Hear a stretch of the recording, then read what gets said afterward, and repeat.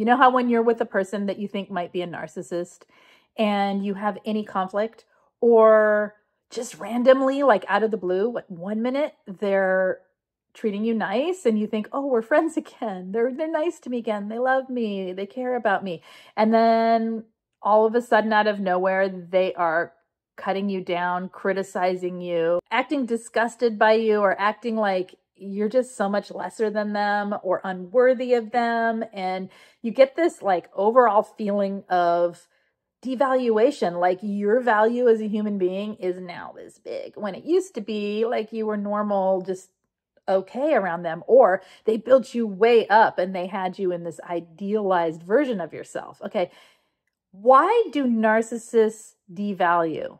My name is Lise Colucci, and I am here to help you understand and heal from narcissistic or toxic people. So just really generally, at its core, a narcissistic person will devalue you in order to protect the parts of themselves that they don't feel so good about. Every person is going to have some kind of belief about themselves that isn't so great once in a while, all right? But narcissistic people very often have this part of themselves that they know is not perfect, or they believe is damaged or faulty or flawed. Things like, I'm just really not a good person. Probably because they've been told that a lot of times in their life because of the way they treat people, right? Or they're always at fault, or they're wrong. Okay, so these types of things, when you have someone who doesn't really have empathy for anyone else, they see as a criticism toward themselves, and something, especially with a covert narcissist, something to play the victim over, okay?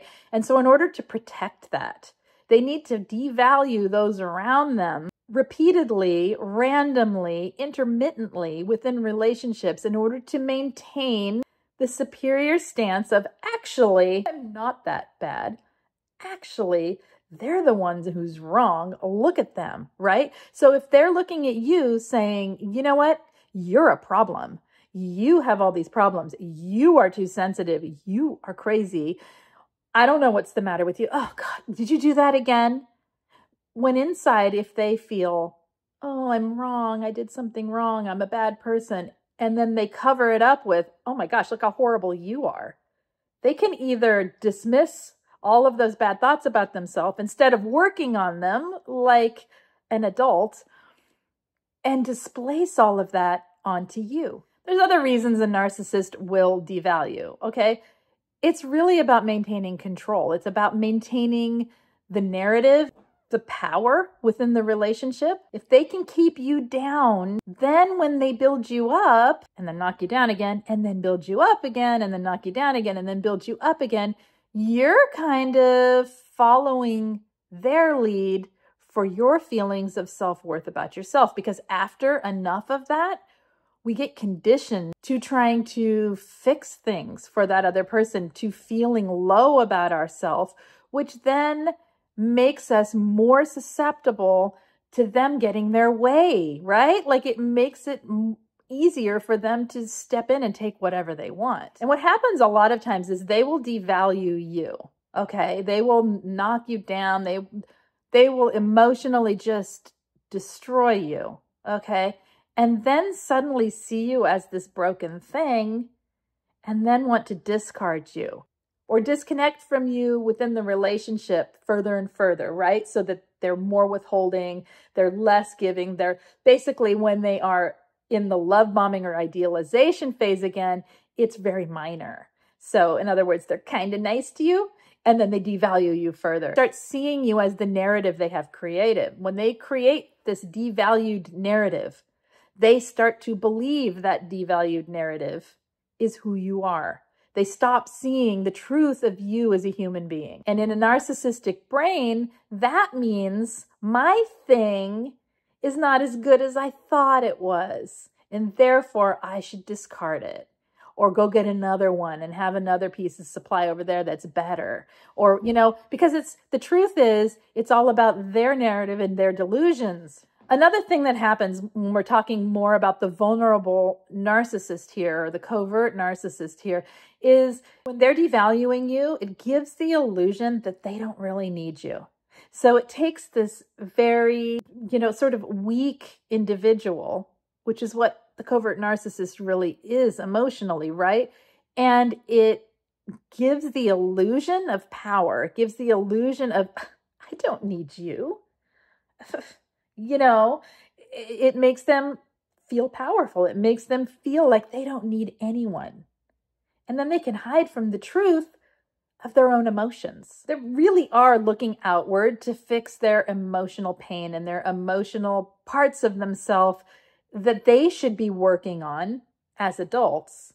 They're looking outward to have that fixed by displacing the bad ways they feel about themselves onto you in order for you to fix it in you. Then they don't have to take any accountability even for their own thoughts and beliefs about themselves. Because a narcissist is very transactional in the way that they are with people. Their ego, their mask, right, that they wear and that they live looking through, believes that other people belong to them, that when you're in their sphere, you're in their orbit, okay? And therefore, if you step out of line by having a thought of your own, or worse than that, calling them on a behavior or something that they've done that's hurtful towards you, they will devalue you in order to dismiss the thing you're talking about. So much of this is projection. Can you hear that? So much of this is what they do is they start projecting, and then they have to gaslight using a very dismissive and devaluing nature in order to basically put you in your place, which is beneath them according to them, okay? None of this is healthy. None of this is healthy adult interaction. None of this is good for relationships. This isn't something you can tell someone, hey, you're devaluing me, and they're going to stop, okay? With a narcissistic person, this is how it works. It's part of the relationship style of narcissism. Love bomb, devalue. That doesn't necessarily mean you're getting all the goodness from a love bombing. It could be as simple as less horrible to you and then really horrible to you. It could just be being pleasant and then completely devaluing you. So that is the way it works. Have you experienced this in your life with a toxic person? Let me know in the comments.